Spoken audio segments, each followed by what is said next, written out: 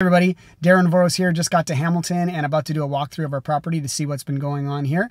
There's been a lot that's been done since we last walked through. The main floor is pretty much drywalled and ready for paint, flooring, kitchens, and final finishings. The basement walkout has been done. The roof's been redone. The basement is still pretty much waiting for all of the rough-in services to be completed, as we have not received our permits yet. But we did a new water line in the basement. So yeah, I'm excited to walk you guys through the project and give you a bit of an update on everything that's going on. I'm meeting Ben here right now. Before we get into it today, if you haven't done so already, you can subscribe to my channel, hit the notification bell, and please feel free to leave comments and questions below for me. And without further ado, let's get in there and see what's going on. Shall we go inside? Let's do it. Drywall's been done. Mud and taped. Ooh. It's so close to not. I was gonna say, it's still got that little smell of smoke. So yeah. When it gets painted up, it'll be. Yeah. That'll help. Yeah. So we have some painters coming in this week for a couple quotes. This looks sharp. Like, it looks good, man. And so the duct is running here. Yeah. And they obviously insulated from above. Uh-huh. Well, it just makes such a big. I mean, now when you walk into this space, it's really nice, right? Yeah. The next stage, obviously, is subfloor. Fixing the subfloor. Yeah. Getting that done. Good thing we're not refinishing it. Yeah, he spilt his. Yeah, you can tell. He said he used a new drill and he spilt it. I'm like, well, yeah, thanks, guy. Maybe we can just finish this. Skip coat the whole thing. Paint her up. That's it. Way we go. New style of flooring. And then obviously we're all roughed in for the kitchen. Yep. Yeah. Oh, we also got the hydro.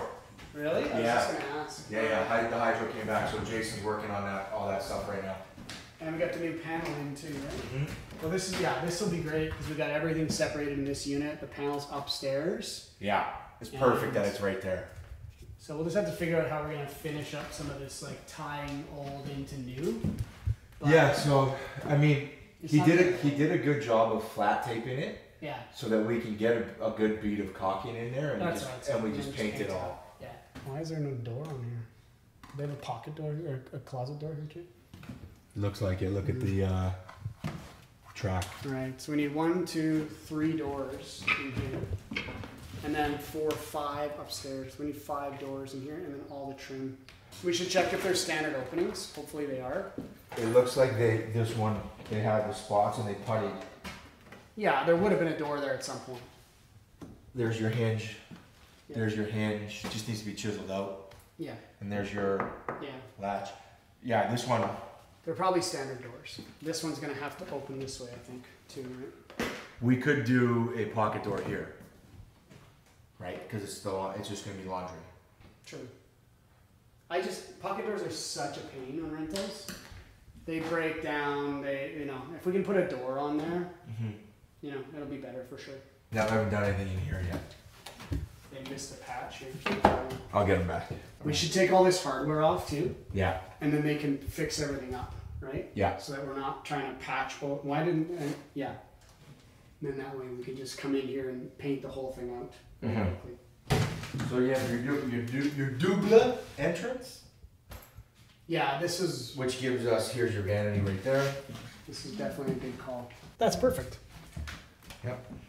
And a little storage there. It's good. It works. And we close these in. Yeah, they insulated and they.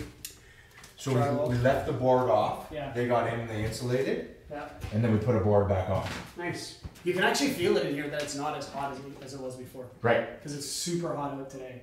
So you can actually it's holding from the night, right? And there's no AC on, there's nothing. Yeah. So when you get the AC pumping in here, it's gonna be good. And they roughed in for ceiling fans up here too. Yeah. Cool. Yeah. It's gonna make such a big difference when it's cleaned and painted. Why is there 2 holes? They that up for sure. Those were not there. The electricians drilled 2 holes in our hardwood floor. There's no way those were there before. We would have noticed them. Was there not carpet up here? No. And those are fresh. Those are brand new.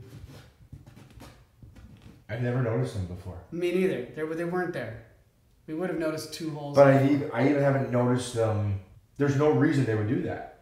Well, they were running a wire or something, and they misjudged. Or the plumber. Somebody drilled 2 holes in the floor. Maybe it was the plumber. I don't know. We'll figure it out. The guys finishing the floor can fix that. But not at our cost. No. Ooh. Can't wait to see that from the outside. Here's your water line. Oh yeah, the new water line. You haven't seen it, right? That's going to be a big upgrade for this house. Big time. But yeah, that'll give us like really good pressure for both units. Cool. Awesome. Let's go look outside. they did a good job. So it's all rubber membrane around it. They got some steel in here too, which is good. Yeah, they double lintels. But this is great. It's going to be amazing. Mm-hmm. So let's talk about this top step. Yeah.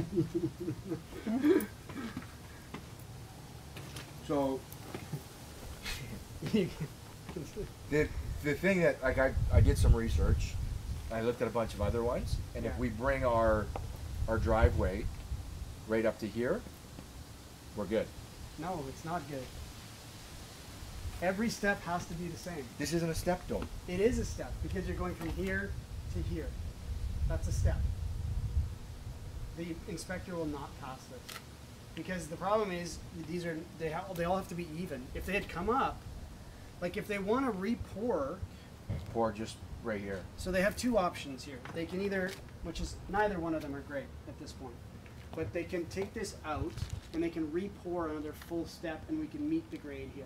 Mm-hmm. Or they take this out entirely, but you can't have a half step. It doesn't matter, even though you're stepping to, I know what you're saying, you're stepping to the driveway, but they won't allow it because it's your steps have to be equal within a quarter of an inch. That's all they'll give you. They marked it. You can see they marked it with the pencil. Kenny's coming with me tomorrow to do some things, so we'll swing by here and I'll let him know what needs to be done. I just don't know what's the better option, right? I think that you take this, they cut this off, right? And this becomes your final grade. This becomes your final grade. You know, and it's hard because you'd have to see, I don't know, I think we got to go up one more. You're better to be higher and then you can grade down. Right. As opposed to being low and then everything's running Water's towards that basement, towards right? Technically they could just bring this much up, right? Right. So we don't even need a full step here. Like if they could just take this out and bring it to the proper height, we don't actually need a full step. Then we can match go right to our grade. The asphalt. Right? So if they put another up to here, essentially, right? Exactly. The same. They match the same. Where they marked it. Yeah. They don't need to extend it. It doesn't need to be a full step, but it needs to be that same level and needs to be an actual step from where it is. Right. Which is that's the easiest thing to do. Yeah. Like I would suggest that they take it off, right, and rebar it in, and then just re-pour this same thing just to the proper height. So is it? We can't match the grade to this because it's not fully. It's not a full step. It you know, because you'd come in and you go, oh, that's the step height is 3 or 4 inches, and then you'd go to the next one and it's you know, and it's a trip hazard this way coming back up. Yeah. I mean, everything else looks really nice the way they did it. I like these. Yeah, they're nice. And it's big enough level that a car's not going to hop it. No. Famous last words.